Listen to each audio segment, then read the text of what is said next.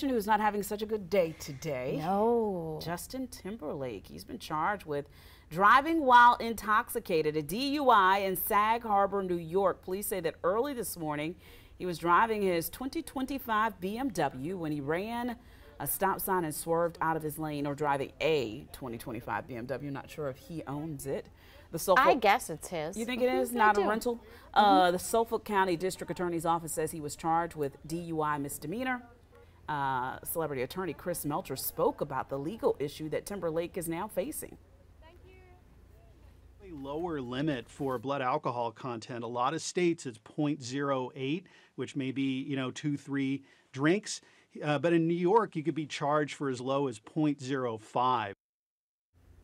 Timberlake, 43 years old, is on his global Forget Tomorrow tour in support of his 6th album, Everything I Thought It Was. His next court date has been scheduled for July 26th.